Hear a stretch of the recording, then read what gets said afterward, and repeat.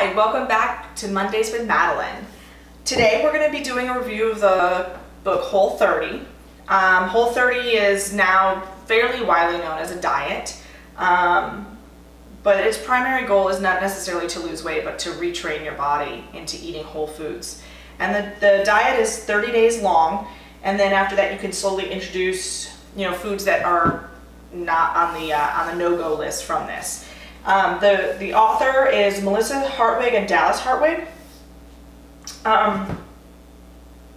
They should be very proud of this book, I think. As far as books go, diets, they have so many different factors involved in them. And this book does a very, very good job of describing to you exactly what's going to happen during your diet. It has an entire day-to-day process section on here, where it's going to tell you all the goods and the bads of exactly how your body's going to feel, the way you're going to react to it. There's a hangover portion of this diet where you feel like you've got a headache and you feel cranky, and it's hard because you're stopping yourself from eating these the sugars and the carbs and things like that you normally eat, those easy energy items that your body tends to crave. I think that's really, really cool that they've done so well with this. It's gone into a lot of details and described a lot of items and additives and things that you're looking out for, things that you're not supposed to have. I will say that the rules of the Whole30 diet are very strict. It's a difficult diet to do. You have to meal plan when you do this diet. And it tells you that you should meal plan because it's hard, and it's hard to go out to eat because there's so many of the different additives and things that are in food that you don't even know about. And when you're going to the grocery store and you're shopping and you're buying products, there are things in our food that you're not thinking about. So reading labels and all of that goes hand in hand with this diet. It's all about being healthy. So I'm going to read you the rules of this diet real quick because there are quite a few and they're very specific. The first one is do not consume added sugar of any kind, real or artificial. And there's a list of what that includes. Maple syrup, honey, agave nectar, coconut sugar, Splenda, Equal, NutraSweet, xylitol, stevia. All of these things are in so many of the products we have, and you would think honey and maple syrup and agave nectar, like those are things that healthy people who are on healthy diets per se use in their food. The next thing is you can't consume alcohol of any kind, nothing, no wine, beer, liquor, whatever, you can't drink it. Your next thing is no grains, which is normal, your average bread and that sort of thing, but there's a couple things on here that you wouldn't expect, and one of them is corn and rice. You can't have any of those, any sprouted grains or pseudo-cereal, gluten-free pseudo-cereals like amaranth, buckwheat, or quinoa, none of those. Nothing with added wheat, corn, or rice products, as well as bran, germ, and starches. Read your labels.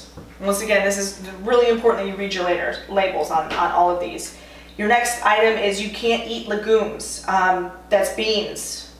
And literally it means every kind of bean you can think of. Black beans, red beans, pinto, navy, white, kidney, lima, fava, no peas, chickpeas, lentils, peanuts, no peanut butter, no forms of soy. And soy is one that is in a lot of our foods. The list of soy products is insane.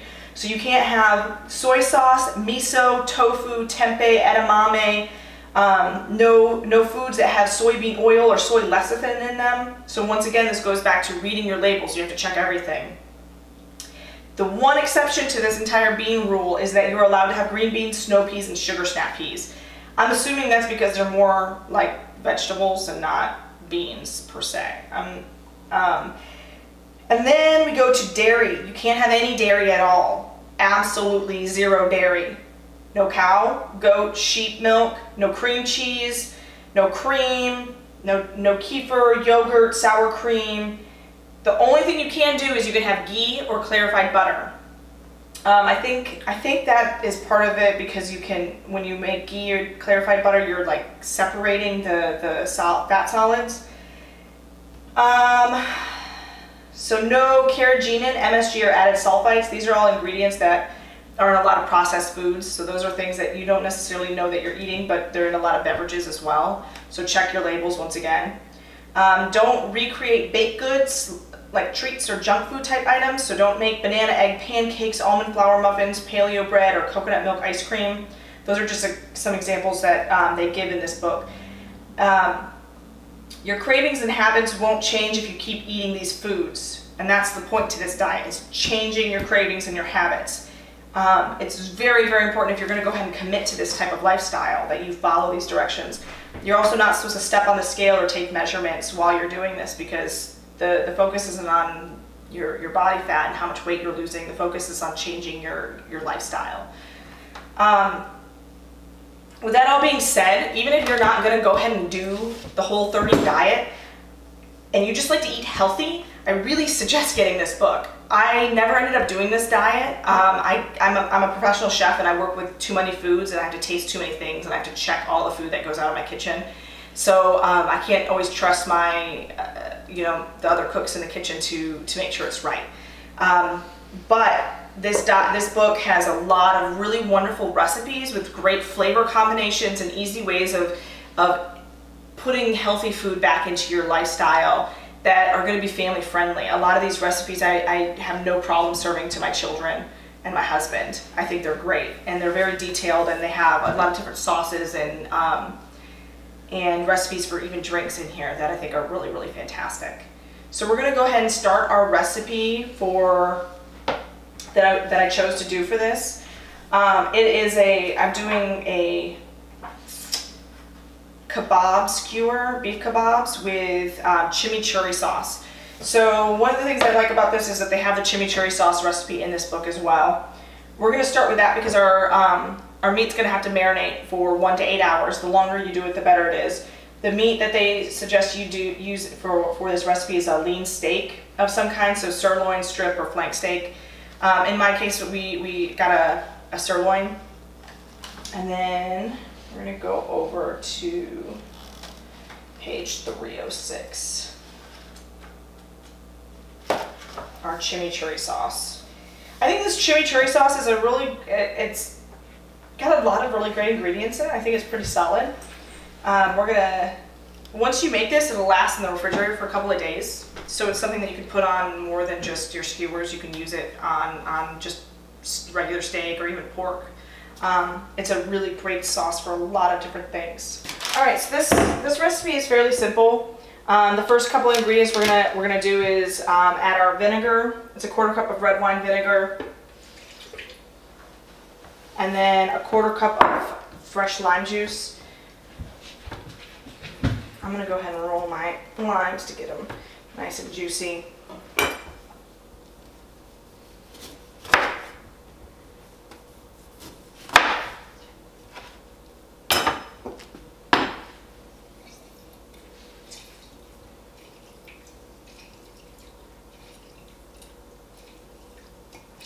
When you're juicing limes, watch your eyes. If you squeeze it the wrong way, you're going to shoot yourself in the eye.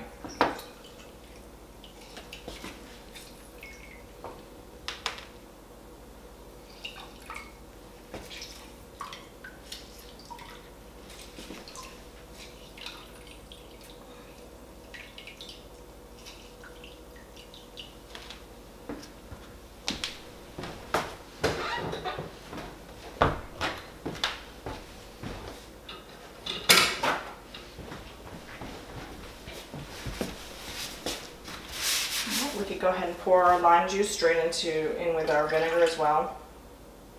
And then the next thing we need is 2 cloves of garlic, which apparently I forgot to get out.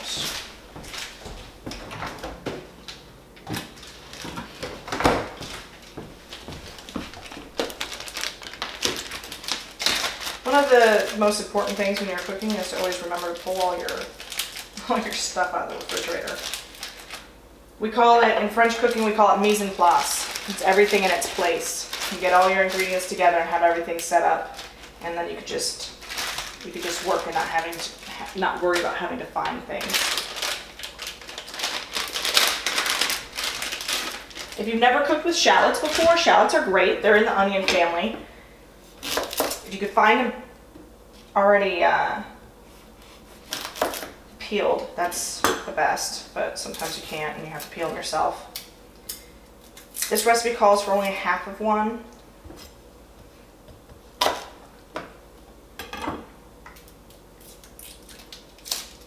gonna go ahead and give this a couple little chops here just to make it mix it easier.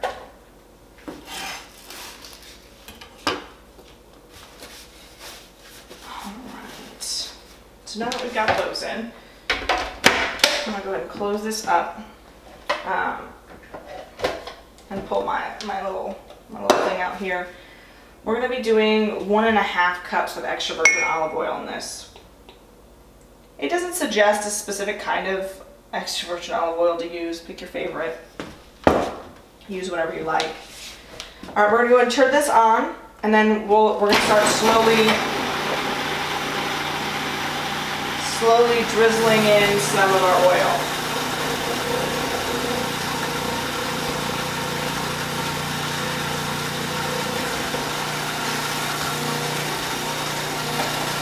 And basically we're looking for this to start to emulsify.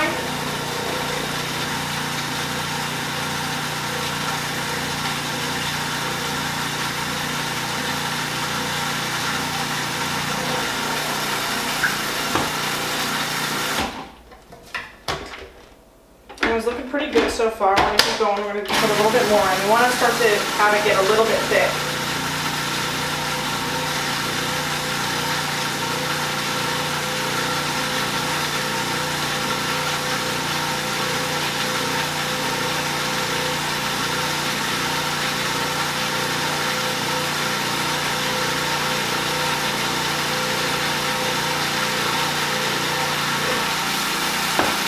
We're going to go ahead and stop there.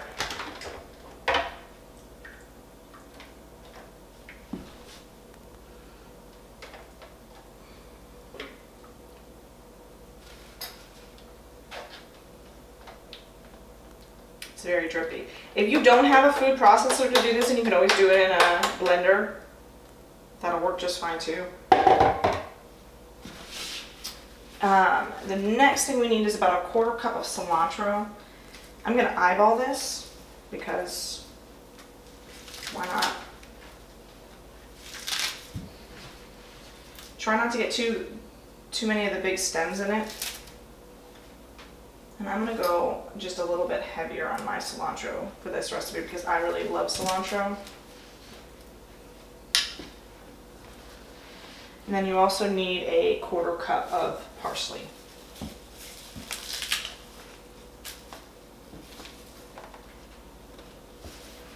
Don't use the curly parsley when you do a recipe like this. Get the flat leaf or Italian parsley.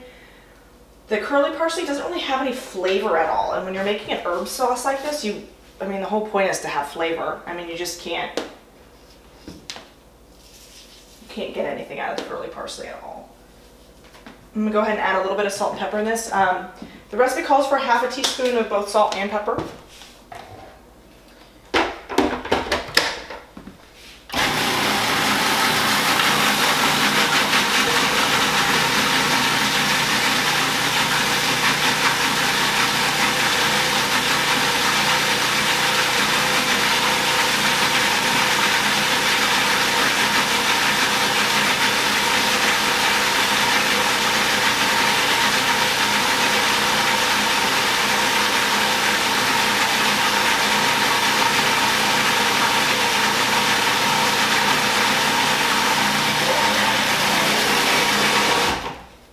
Go ahead and stop that one more time just to pour out my other 1/2 cup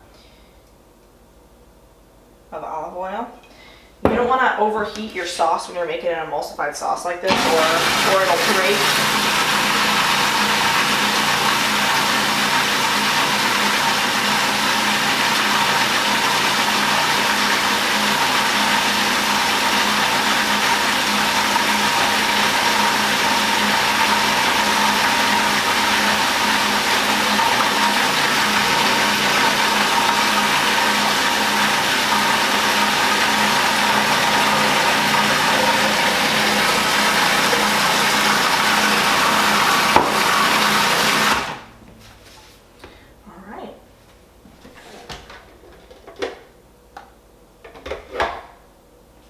I'm going to go ahead and lean my top here.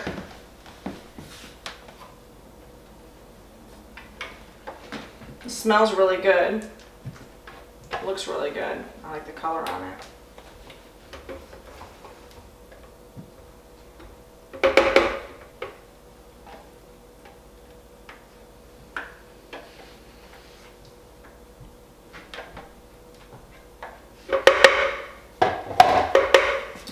what I'm curious about is how it tastes.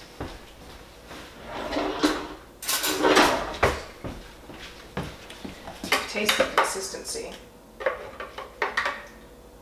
It's got a good consistency. The sauce isn't broken.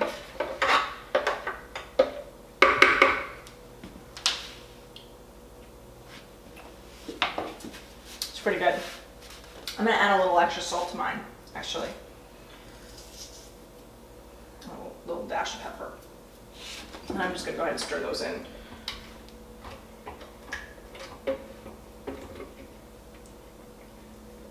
And that's a preference thing.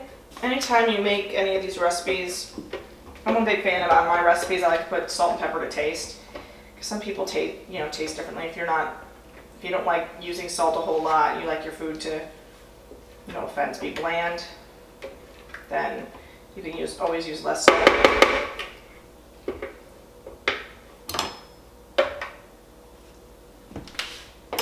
Yeah, that's perfect. All right, and the next thing that we're gonna do is we're gonna cut up our steak and put it into a plastic bag where we're gonna dump some of this chimichurri sauce to marinate it.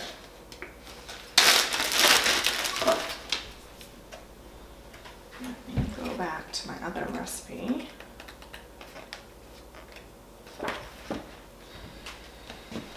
All right, so you're supposed to use 1 pound. I got a big old piece. It's much larger than a pound, but we're gonna just go with it.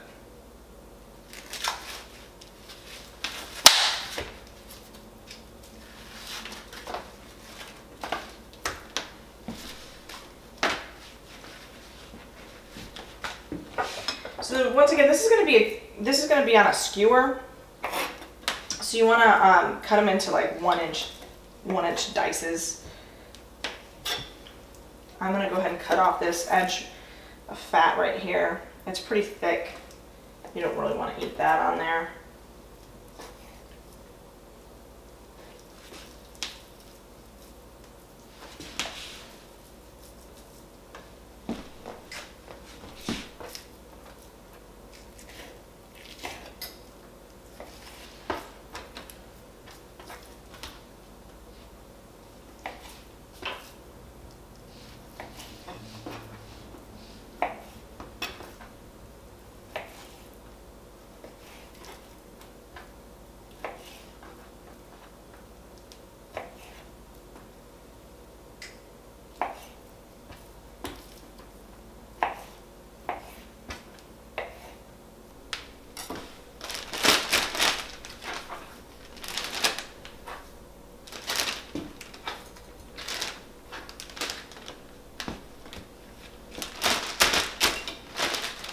All right, now that we have our meat all cut up, I'm gonna go ahead and take out my blade in here and scrape that. The recipe in the book suggests you pour about a cup worth of the chimichurri sauce onto your meat. I'm gonna go with a little bit more.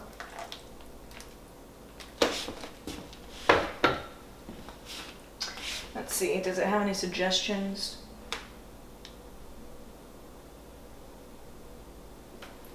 Basically just says you want to coat it thoroughly.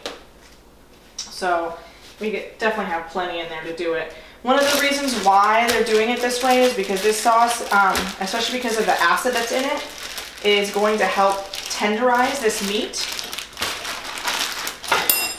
So it suggests to marinate it in this for 1 to 8 hours or overnight. The longer you do it, the more flavor you're going to get. So this can be one of those meal prep items where you start the day before and then cook it the next day. There we go. I've got mine all in there and I'm going to stick it in the refrigerator, and in a couple of hours we're going to go ahead and pull it out and we're going to make our kebabs. Now that our meat has marinated, I've got it in a bowl over here, and I've got all of our veggies that are going to be on our skewer chopped up and ready to go. We're going to go ahead and just start assembling them.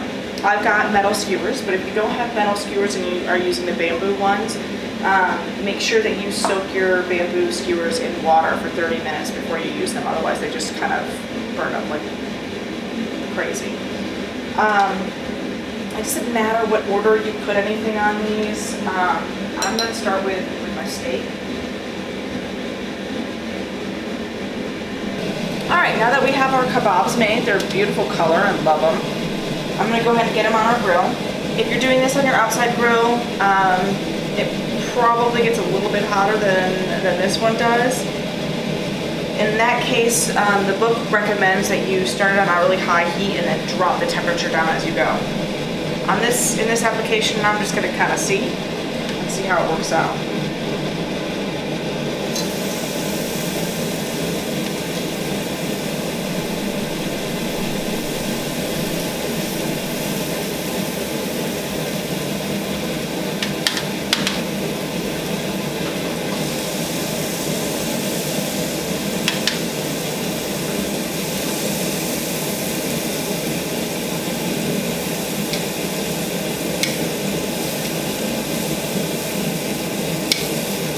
Now I'm turning some of my zucchini the same way because I think it'll like have a nicer grill mark look to it. That's a preference thing. It really doesn't make that big of a difference, like for eating it.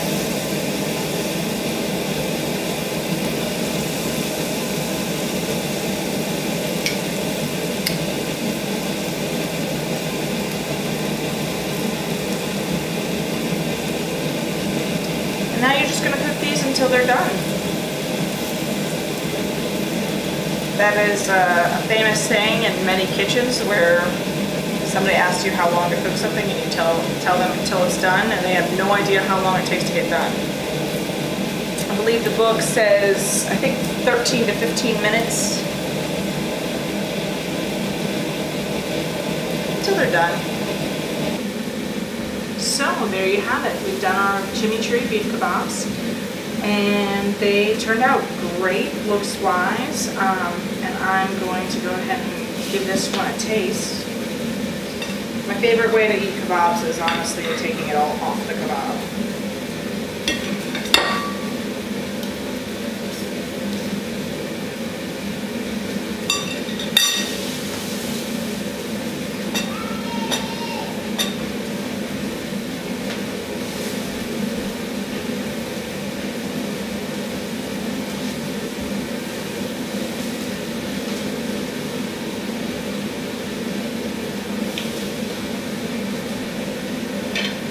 The chimichurri marinade on the meat is delicious.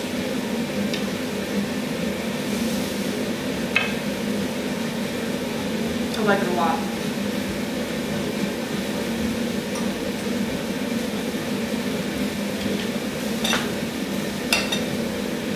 I'd say A+ on this recipe.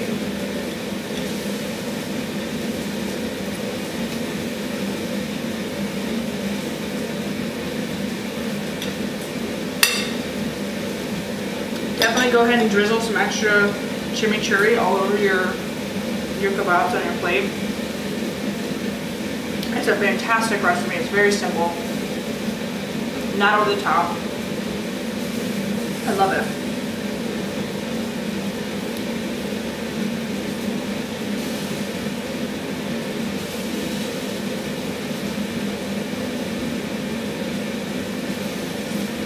This is a recipe that I would highly recommend to anybody, whether you're on a diet or not.